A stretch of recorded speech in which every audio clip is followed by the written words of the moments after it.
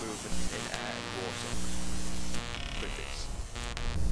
We're at Cragside with the electric estate, which is a celebration really of the 200th anniversary of the birth of William Armstrong, first Lord Armstrong of Cragside,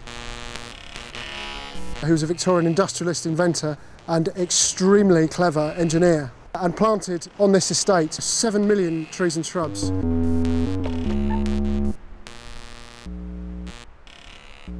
Our brief, working with sound and lighting artists, was to create a celebration really of the invention of Lord Armstrong.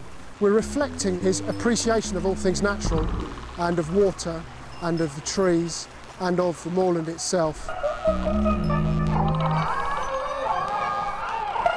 But also his invention, the way his mind may have worked as a child, the thoughts he might have had about his future as an inventor and industrialist, and also the engineering part of his mind. But how long will those particular coal seams last?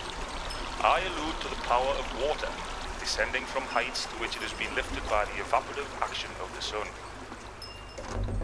Our interventions and our installations all around Nelly's Moss North Lake have been put together with sound sourced from the house, from the machinery that still exists on the estate, and from research. Well, what was I to do? Used to work on the estate. I looked down the gorge.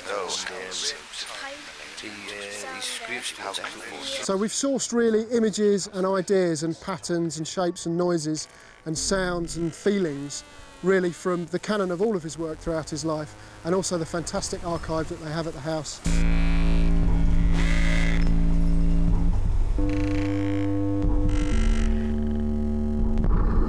All of the research and the work that we've done hopefully is worked into this piece so that it's being presented to you in a very new and interesting way to those people that are familiar with it, and creating a magical experience for people that have never been here before.